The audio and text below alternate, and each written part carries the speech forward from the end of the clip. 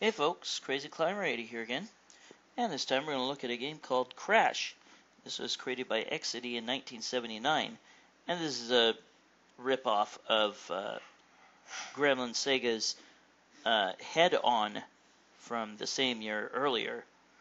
It is a maze game in which there are dots that you must run over with your car, and there is kind of a square shape of the tracks, and it's on a fixed screen. You can't scroll off of it, and you can't exit off of it through like a warp gate or anything. But your car moves counterclockwise, and the computer-controlled car moves clockwise. And like I said, you need to run over all the dots in a maze to clear it.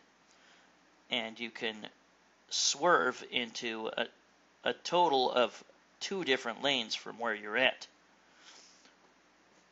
But the only reason for the other car's existence is to crash into you, and that'll make you lose a life. And they try to follow you. Boom. This has a color overlay instead of that I don't think the Sega Gremlin had. They play a terrible rendition of the Can. But yeah, you can, like I said, move over a maximum of 2 lanes by pressing left or right on the joystick, or up or down, depending on where on the screen you're at. But the computer-controlled car will always try to move over to your lane so it can crash into you. And you want to not be at the point where the computer is just about ready to make a turn where you're about ready to make your turn, because it will try to swerve into your lane. So you need to be ahead of it. And you have a speed button that'll allow you to pick up speed, and that's really important to use. You don't have to use it right off the bat, but the computer car will eventually get fast too. It takes quite a bit of getting used to a strategy in order to clear a maze. It's just something you got to get used to. It's kind of a cool little strategy. I like it. And I remember this game. I remember both this and the original Sega Head On. This adds an extra car in the next level. And for each level, it bumps up 10 extra points for the dot, for each dot that you eat or run over. But yeah, the eating of the dots actually came out before Pac-Man. But yeah, there were other kind of rip-offs of Head On, not just this one. But I remember seeing this in I remember seeing this at a Shakey's Pizza back in 1979. My sister and I played this. We couldn't get anywhere on it, but you just have to learn your own strategy. And like I said, just watch where the other car is going, where the computer car is going, and make sure that you're just a little bit ahead of it in terms of where you can change lanes. Because it is going to keep trying to change into your lane and smash into you. But when you lose, or when you crash, you'll get bumped back a level if you had passed the first level. You get bumped back to one single car that you're facing, and they add a car in the later levels.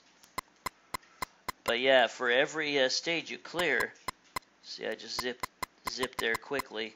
For each stage you clear, the dots will be worth 10 more points. And I got bumped back to the first maze, so it's 20 points on the next one. And if I clear this one, then it'll be 30 points per dot, and it doesn't go any higher than 50. If somehow you were able to marathon this game and get 100,000 points, the score will flip over. But yeah, it takes a great deal of patience to learn to not go too fast and to wait until you're at the point where you will be, or speed up when you need to, so that you're at the point where where the computer car is not emerging from a lane at the same time you are when it's across from you, or it will try its best to ram you and will likely succeed in that scenario. Now we're up to 30 points per dot. And then they add another car. I have to go against 3 cars. Yeah, the challenge just kicks your butt. I think it was, you get damn it. Couldn't get out of that lane quick enough. Get an extra life, I think it was at 10,000. But, yeah, I played this at Shakey's Pizza back when it was new. I remember playing it on the way back from getting a Christmas tree with my folks. We celebrated with some Shakey's Pizza, and I remember hearing the Commodores a lot on the radio at the time. They had a major album called, I think it was Midnight Magic or something. It had Sail On and Still on it. They were really popular at the time. Memories. Yeah, that Shakey's Pizza is long gone.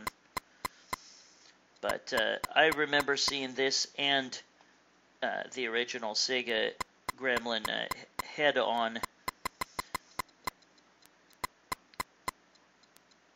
But yeah, you just have to learn to get your own pattern, learn when to speed up and when to slow down, and how to look for the cars when they're about to come out of or go to make a turn, and make sure that they're not going to be able to turn into where you're at. Slow down, speed up when necessary.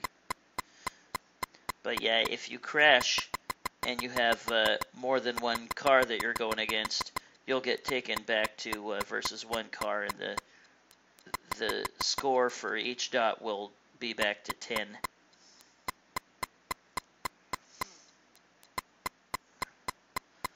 But hope you enjoy 4th of July coming up, folks. I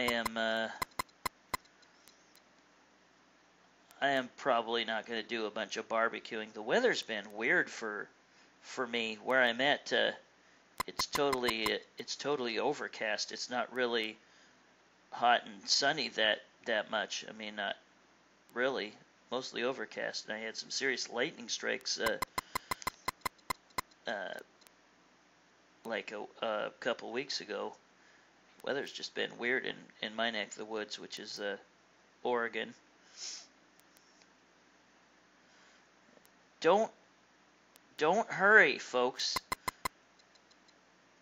Take your time. You are not timed. Just go when it's safe. Take your time. If you need to change out of a lane and you wanted to get the dots, just go where it's safe. Don't hurry. Oh, that was dumb. I lost sight of where the enemy was. But that is Crash by Exidy in 1979, a ripoff of Gremlin Sega's Head On, and this one has a color overlay, with yellow and blue. But that was Crash by Exidy in 1979.